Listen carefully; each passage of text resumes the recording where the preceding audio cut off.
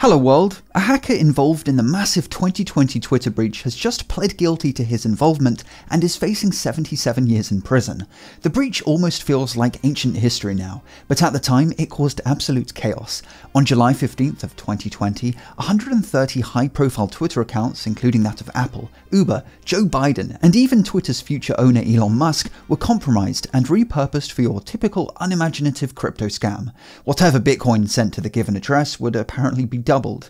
350 million people saw the tweets, but only 415 people fell for them, shelling out 11 Bitcoin in total, worth roughly $100,000 at the time, which is absolutely nothing compared to the potential punishment if those behind this were caught.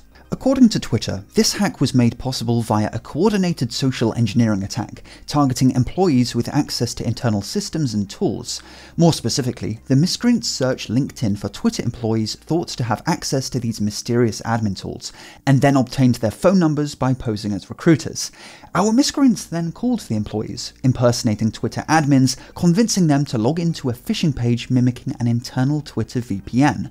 After gaining their credentials, the hackers essentially had God mode over pretty much any Twitter account, which included the ability to change an account's email address and remove multi-factor authentication. Funnily enough, the screenshots of admin tools leaked to the media inadvertently revealed the apparent presence of shadow banning at Twitter. However, our hackers weren't activists, they were after cold hard cash. But before launching the operation that made Twitter history, the miscreants instead focused their efforts on making money by selling access to any Twitter account for $250 on OG Users, a forum dedicated to account hijacking. And this is where our recently found guilty cybercriminal comes in. The role of Joseph James O'Connor, aka Plugwalk Joe, was trafficking in stolen accounts. One account he was accused of keeping for himself was @6, a handle owned by the hacker Adrian Lamo, who is best known for turning in Chelsea Manning. As is often the case with cybercriminals, they have a bad time keeping their mouth shut, and just days after the Twitter hack, in what seems to have been purely an ego-boosting exercise, Plugwalk Joe, along with his co-conspirators, agreed to an interview with the New York Times. They quite literally handed over screenshots of their Discord conversations, proving their involvement, and in response to Plugwalk Joe being asked if he was, I don't know, worried about being held to account for his role in what was the biggest Twitter hack of all time, he replied, "They can come arrest me, I would laugh at them, I haven't done anything." Which of course turned out to be famous last words, because they did arrest him. I can't imagine he did much laughing, and it turns out he was guilty of quite a bit. The least of which was his involvement in the Twitter hack. You see, Plugwalk Joe is, should I say was, a prolific SIM swapper. SIM swapping is a unique form of cybercrime, because whilst most cybercrimes exist purely online, SIM swapping has a physical component. SIM cards. As such, the IRL nature of it seems to invite a certain element of typical organised crime, violence.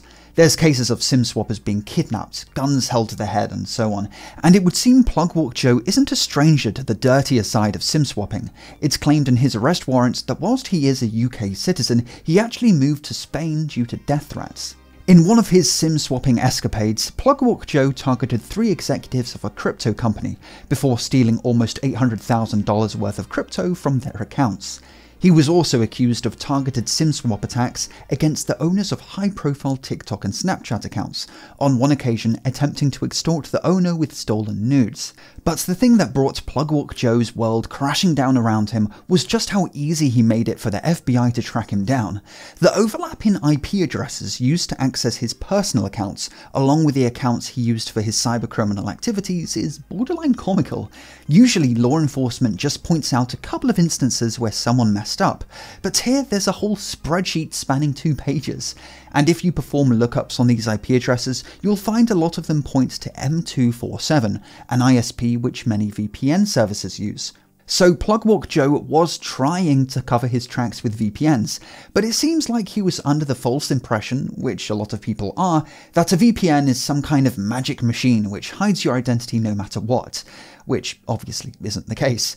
By failing to rotate his IP, he created a web of connections between the accounts he used for illegal activities, and in turn linked them to accounts which quite literally use his real name. But even if his OPSEC was perfect in the technical sense, the guy often changed the names and bios of the accounts he hacked to incorporate his own name, and sometimes he even shouted out his own accounts in an attempt to leech a few followers. In the last couple of days, Plugwalk Joe, aka Joseph James O'Connor, has pleaded guilty to an array of offences, and he's now facing 77 years in prison. Though this is more of a technical limit, it's more realistic that he'll get between 10 and 20. This video is sponsored by PCBWay, the complete solution for all your PCB fabrication and on-demand 3D printing needs. From standard PCBs to the more advanced varieties, PCBWay provides granular control over every element of your PCB. With super fast turnaround times, you'll be spending more time creating and less time waiting on packages.